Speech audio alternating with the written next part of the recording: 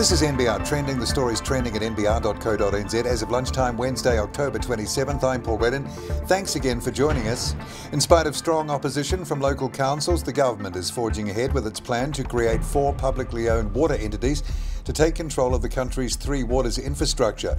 Local Government Minister Nanaia Mahuta said the move would ensure New Zealanders had access to affordable, long-lasting drinking, waste and stormwater infrastructure. Shares in milk marketer A2 Milk sank as much as 10% as investors absorbed the implications of a presentation on its strategy and outlook this morning, wiping $500 million off the company's market value. There's been a record level of investment in New Zealand startups so far in 2021, with the year set to be the sector's most active in more than a decade. There were 66 early-stage deals in the first half of the year, up 60% on the same time last year, the latest startup investment report shows.